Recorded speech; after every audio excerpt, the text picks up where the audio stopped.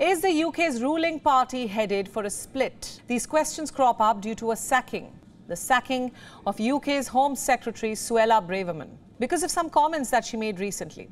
You see, on the 8th of November, she wrote an article for the Times UK. In this piece, the former minister accused the Met Police, London's Met Police, of adopting double standards on protests.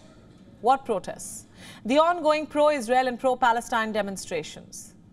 So who's going to fill her shoes now? James Cleverly, the 54-year-old, has been asked to switch from the role of Foreign Secretary, which he had held for a year. He will now look after domestic affairs. Then, who will be in charge of foreign affairs? A rather popular face, David Cameron. Braverman's sacking is indeed quite striking.